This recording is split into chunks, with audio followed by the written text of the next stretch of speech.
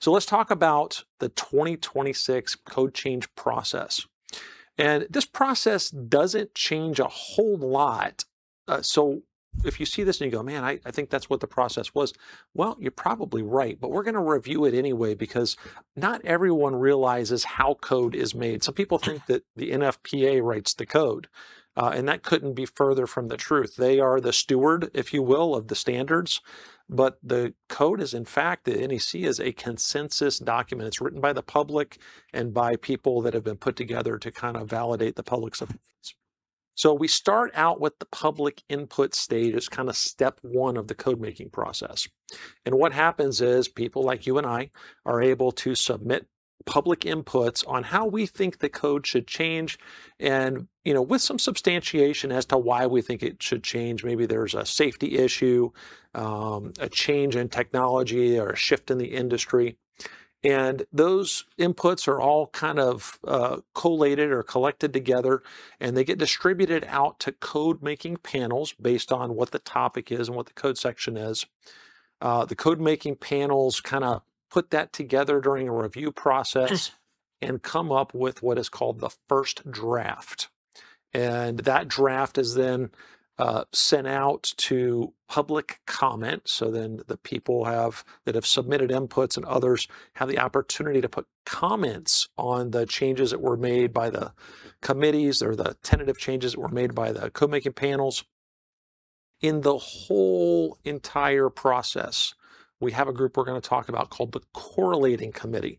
And we're fortunate to have Dave Williams here, and I'm going to let him speak a little bit on what the correlating committee does, who's kind of watching over the whole process and all these changes just to make sure that when changes are made in one area of the code that impact other areas of the code, that the changes are made across the board and we don't end up with orphans. Once that's done, a first draft report is issued, and that's saying, hey, based on what we know at this point, this is what we believe the next edition of the code is going to look like. And that takes us to step two. Well, now that you have that draft out, people look at that draft and realize, hey, this wasn't what I expected, or these additional things need to be considered now with these changes. And we will then have additional comments submitted. And it runs through the same process all over again, back to the code making panels, correlating committee oversight. Of course, NFPA staff is involved in this whole process, trying to make sure that things are following the requirements of the Standards Council. And then we have a technical meeting. So the second draft is published. We get the second draft comments. Then we're going to have a technical meeting, and right leading up to that technical meeting, we have a process which is called the NITMAM process. And that's notice of intent to make a motion. And that's where you go, hey, listen, we've made an input, we've gotten a first draft, we've made comments, we've gotten a second draft, we've addressed comments, and now, well, we're at the end, and somebody feels like, hey, we need to make a motion to change what has been decided is going to happen.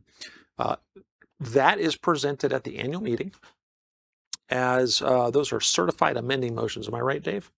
Yes. The NITMAMs result in a certified amending motion, or a CAM.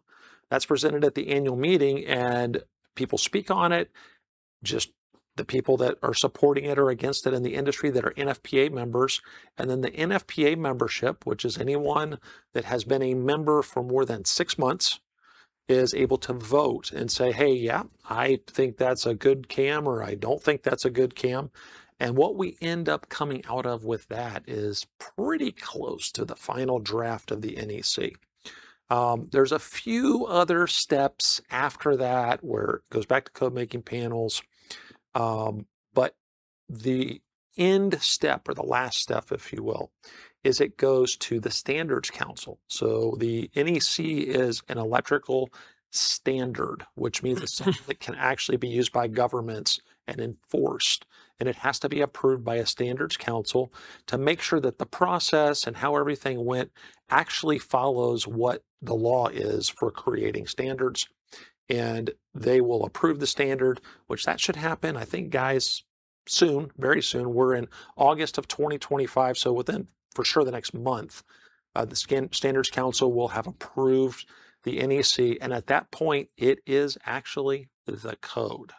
So that was like the high-speed review here. And you can actually visit nfpa.org/70, and you can see links if you click Next Edition, the first draft and the comments and the second draft and all these reports. And I would just encourage you that if you are interested enough in code changes to be watching this video, get involved in the process. You are, I'm sure, able to contribute to making a better standard.